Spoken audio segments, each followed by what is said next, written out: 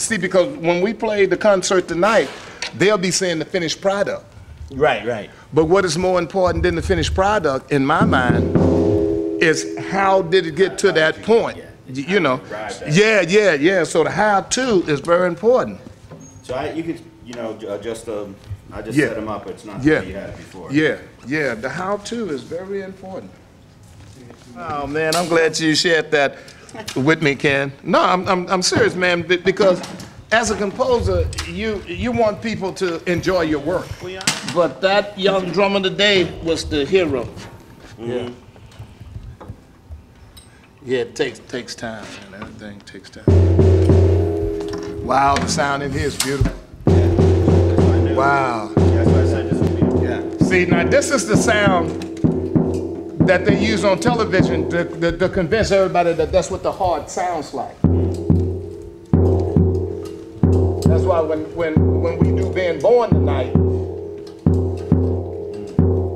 you see? Yeah. That's why I wanted to be kind of close.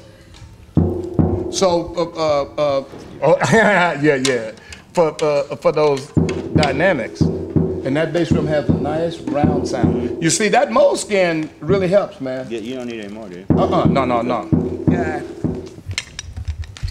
The way I teach, the studio that I use have a lot of hip-hop guys doing projects, right? So I finished teaching, and I just walked out of my studio, and I left the door open.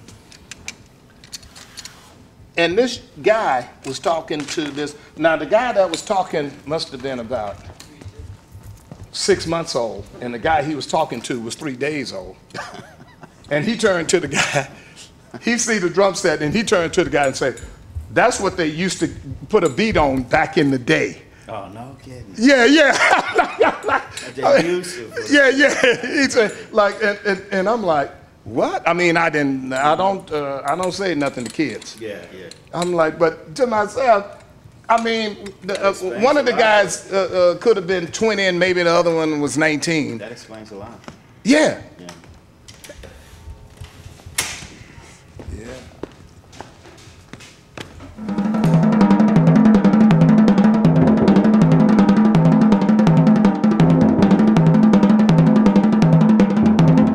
You dig? It matches me.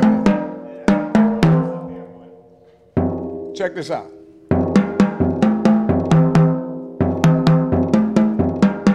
There it is now.